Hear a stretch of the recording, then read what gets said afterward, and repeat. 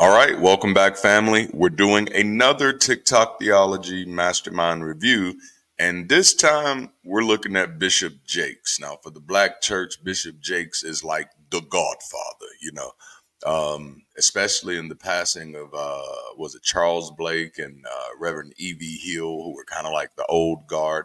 Which, interestingly enough, it was Carlton Pearson, who's one that pastor that I've mentioned before, who actually kind of brought Jakes to the forefront. Now, Jakes was already kind of doing his thing a little bit, but it was Carlton that brought Jakes to the forefront at the Azusa Street revival, or the Azusa revival, which was the remake of the earlier revival that took place. I want to say in the 1900s. Don't quote me on that though. And I used to actually know all of the names of the people involved with that revival because it was very important to me for some reason back then. Not so much now, but Bishop Jakes' ministry, T.D. Jakes' ministry, is a ministry that I'm very familiar with. At least two of my mentors were like very close to Bishop Jakes, and one of those was Bishop Eddie Long, and the other one was Apostle Ron Carpenter.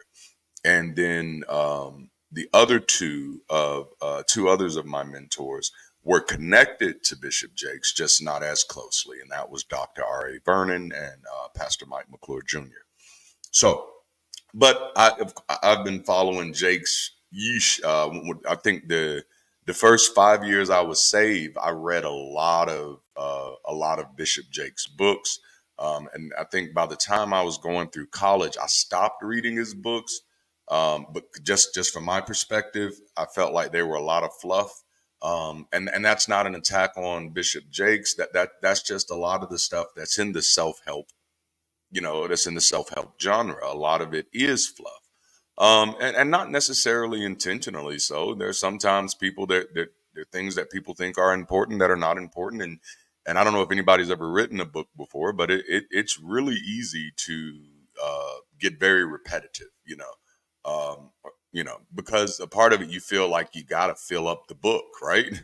And so I did read a few of Bishop's books in my later years. I think I read one when I was an atheist, Instinct, and that one I was like, yeah, I'm kind of through with this. But yeah, I've never had any major issues with Bishop Jakes. Of course, people do. Obviously, he's the highlight of a lot of stuff going on right now. But mind you, most of the things that he's being accused of right now, as an atheist, I could just care less about. Those are things that don't really bother me. And a lot of times, again, and y'all have heard me say this, when we critique pastors, we don't always do an in-depth analysis of what they're actually doing and things of that nature. So interesting thing about Jakes is that he does employ a lot of people, and his ministry does do a lot of outreach, not just here, but also overseas, particularly in Africa. Now, whether that outreach is actually helpful is a whole nother story. But if it's not helpful, it's not because they don't want it to be helpful. At least from my perspective, it's not helpful because they're not critically engaging in what needs to happen. So if you believe that I'm helping you by telling you about Jesus, then you will prioritize the message of Jesus over anything else that will actually be helpful. And you will convince yourself that I am doing something tangible by introducing these people to Jesus, and that's the most important thing. And so, sure, even if we spent millions of dollars on stuff that actually doesn't work, at least it got us over here to tell them about Jesus.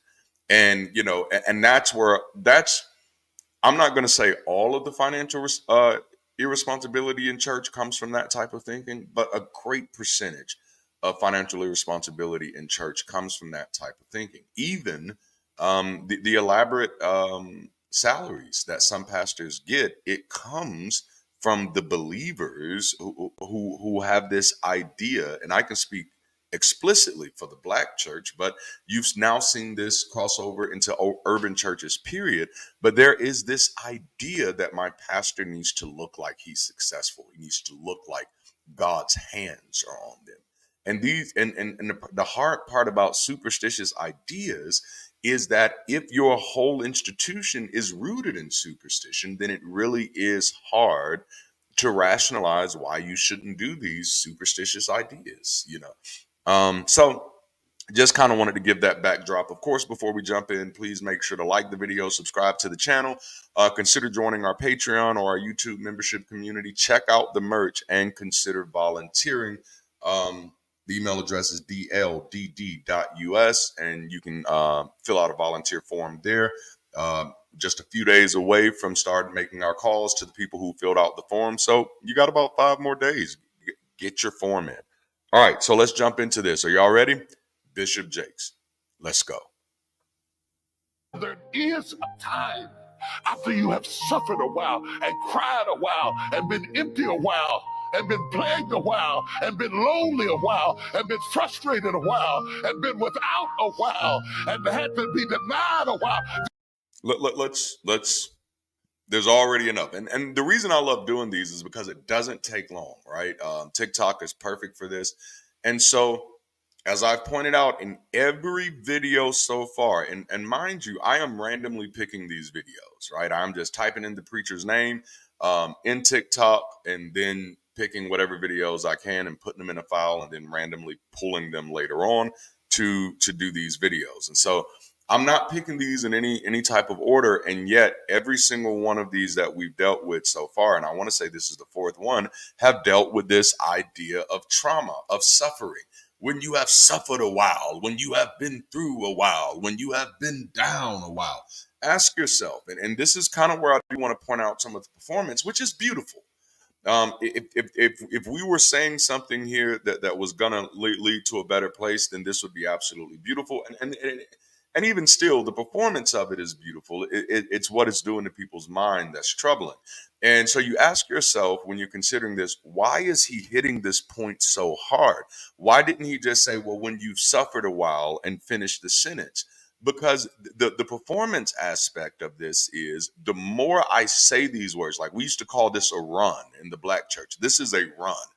Literally in my notes, in my preaching notes, when I was the pastor of Kingdom Central, I'd have certain places in my notes where it says, run this, you know what I'm saying?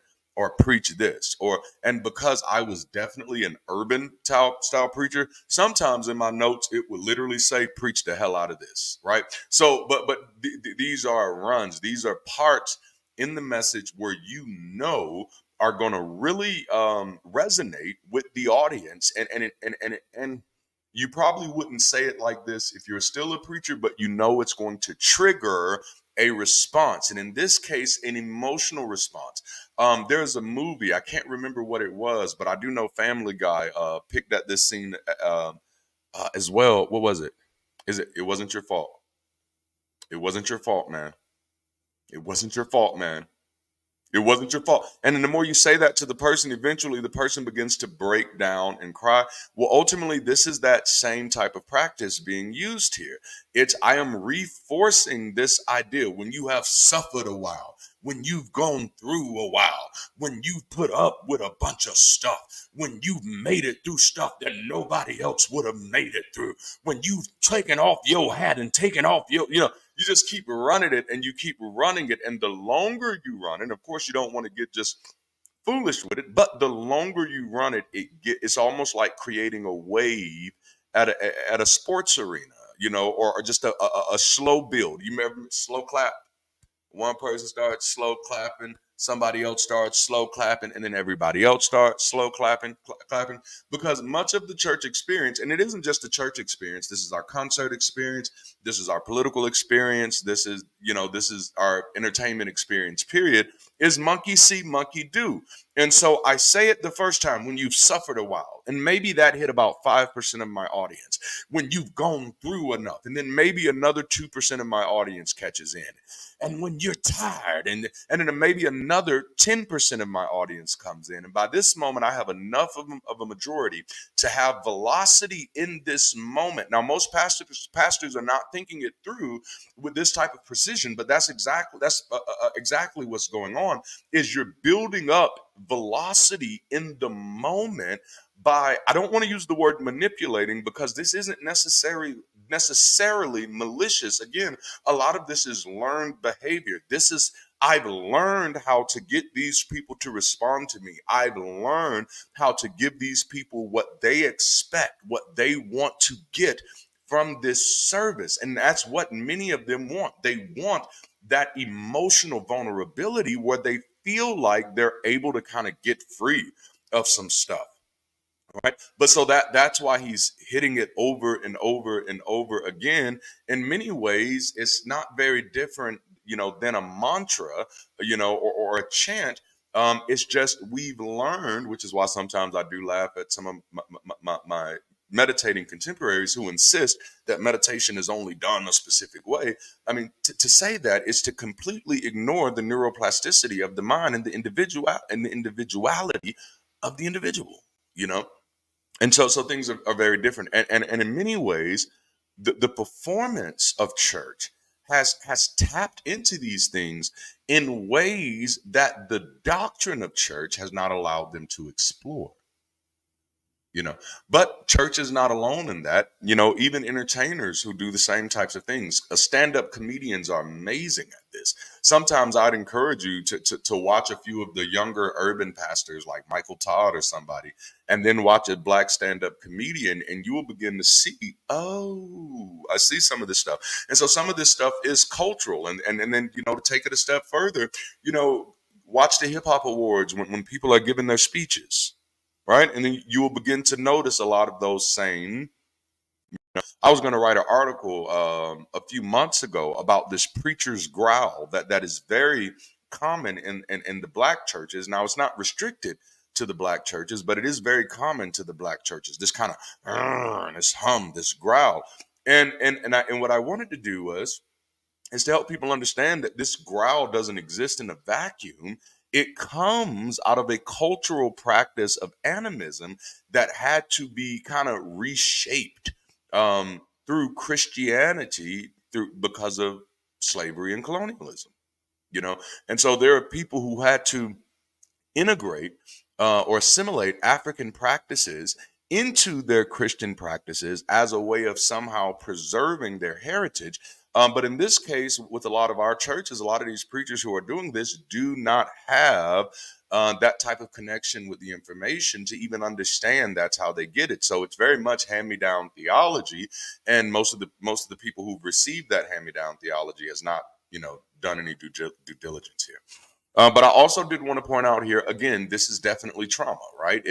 You're preaching to people who are tired of living. You're preaching to people who are having a hard time living. And I remember what it felt like to be in this type of circle where every Sunday this type of preaching resonated with you. And I remember telling somebody who was my worship pastor at that time, this was about 2013, and I was like, hey, I'm kind of tired of this. Like I'm tired of feeling like I can't move forward in life and I can't figure life out.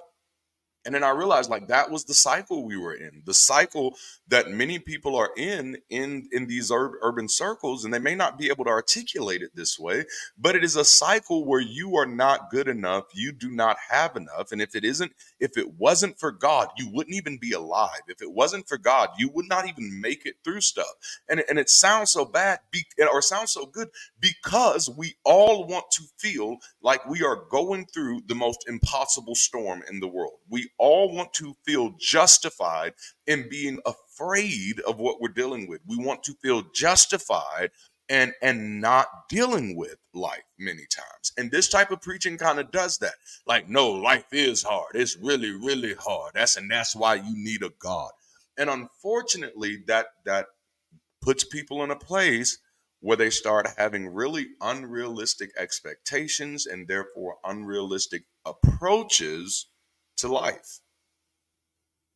One of my theories, or one of my hypotheses, is that the more we begin to separate our species from superstition, we're going to see an accelerated increase of problem solving.